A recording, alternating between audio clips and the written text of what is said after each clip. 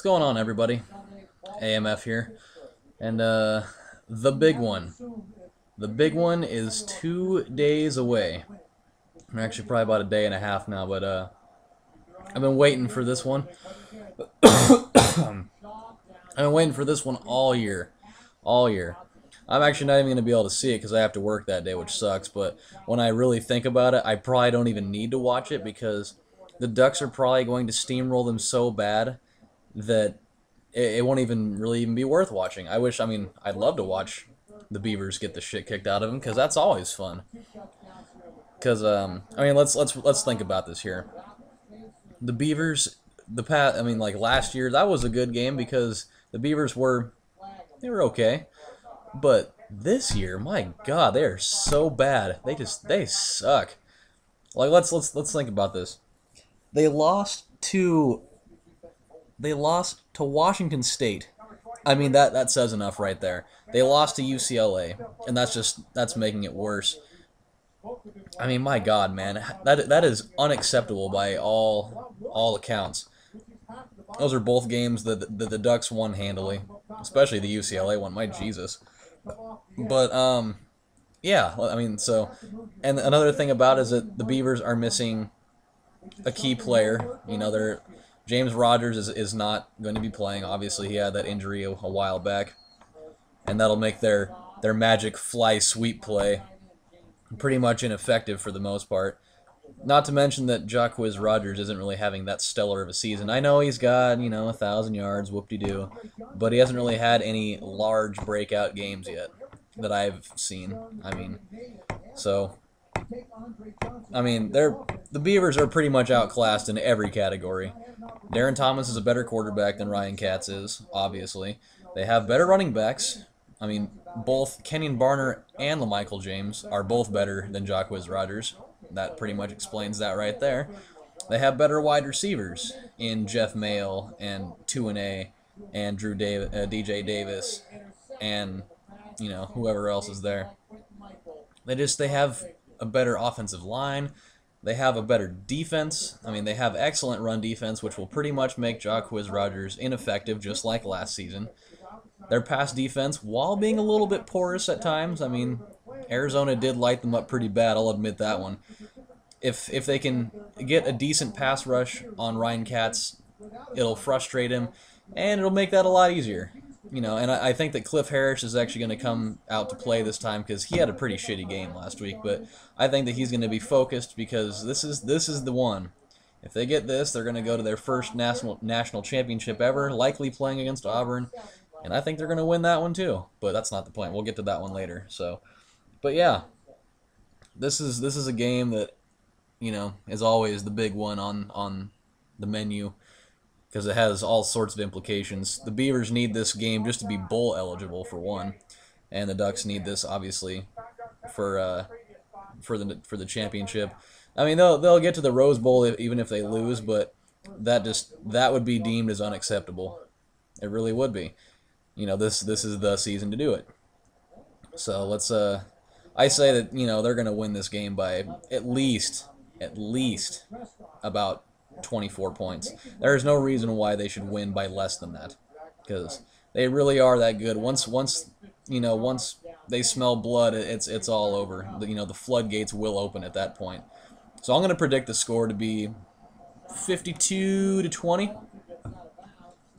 It's one thing to play a home game at Autzen where the crowd really is that big of a factor because of how it is, but Reser Stadium, first of all, Reser Stadium. Of all sponsors you could get for a stadium, you had to go for Reser, the brand name for some of the worst macaroni and potato salad ever. My God.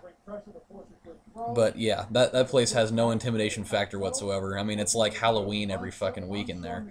It's same orange, same black, same white, and yeah, there's just nothing about that screams good place to be. Not to mention that a lot of them, I'm not saying all of them, but a lot of their fans are total douchebags. My brother went to the game last year, and there were people throwing full beer bottles at him trying to pick fights. And it wasn't last year, it was actually 2 years ago, my bad, but they were throwing beer bottles, they were picking fights, blah blah blah blah blah, because they were getting their ass kicked. I mean, come on, have a little bit of class. And they call Duck fans classless. Ha ha ha! Funny. But yeah, actually, I have another thing I want to talk about. Outside of the fact that, you know, the Beavers are like the jealous little brother of the Ducks. I mean, let's be honest. There's plenty of evidence, making this valid. Let's see. What can I think of here? A few years ago, the Ducks changed their logo to just the O that you see now, just the yellow O. Well, about a year after that, the Beavers changed their logo to just an orange O. Kind of not exactly the same shape as the one that the Ducks have, but it was the same exact concept. And then they changed it to the OS that they have now. But that shows one thing that they followed in our steps with. Here's two.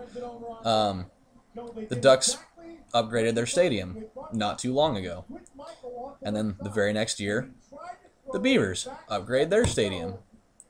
It's like everything that the Ducks do, they have to do right after. I mean, the Ducks change their jerseys all the time, but right after they made like their newest style of jerseys, the Beavers went out and kind of did the same thing. They had like the feathered pattern thing on the shoulders, even though that doesn't make any sense. For the Ducks, it makes sense because Ducks have feathers and wings, which would make sense up here. But the Beavers had some kind of similar sort of thing that doesn't make sense because beavers don't have wings, but whatever. Yeah, so it's like whenever the Ducks do something new, the Beavers have to do something new. Just because they can't think of their own damn thing. Oh, yeah. Remember the time when the Ducks had the Sup With Ya Girl? They made that song, and they're actually popular. Well, some Beaver fans had to go out and try to do their own thing like that, and my God, I swear it was the worst thing that I had ever seen in my life. I mean, the first one that, that the Duck fans made, it wasn't the greatest thing ever, but at least it had, like, some production value. I mean, for shit's sakes, at least it actually looked decent. But the one that the Beavers made, I was about ready to puke when I watched it because it was just fucking terrible. I mean, think of your own damn things. Think of your own concepts. Have some originality for once. Ugh. My God. But yeah, once again, my prediction for this score, because it's gonna be just an absolute slaughterhouse. I won't even need to watch it. I'll gamecast it while I'm at work, but I don't really have any sort of intimidation factor here. I don't see any sort of reasoning why the Ducks are going to lose. They're going to dominate both sides of the ball as long as they can keep their turnover ratio down a little bit, and as long as there are no key injuries, i.e. Darren Thomas or LaMichael James. This game is just going to be a cakewalk. It'll be it should be a game that's just not even close. Period. So 52-20 is my guess. Jacquizz Rodgers will do jack shit, just like last time. So go Ducks. One win away from the big one. I'll actually have to be taking down that Rose Bowl paper right up there. I'm going to replace it with the national championship paper once it comes in, since it's going to happen. So, yeah. Go Ducks. Fuck the Beavs. Yes, I've been waiting to say that for so long. So long. Fucking hate those guys. But, yeah. Hopefully, LaMichael will have a big enough game, and that might help him along the Heisman road, but I highly doubt it, because the world is pretty much on Cam Newton's ballsack. But, yeah, what do you do? That's the college football world and the SEC. Whatever. So, yeah. See you guys later. It's game time, baby. In a day and a half. So, see you guys later. Bye.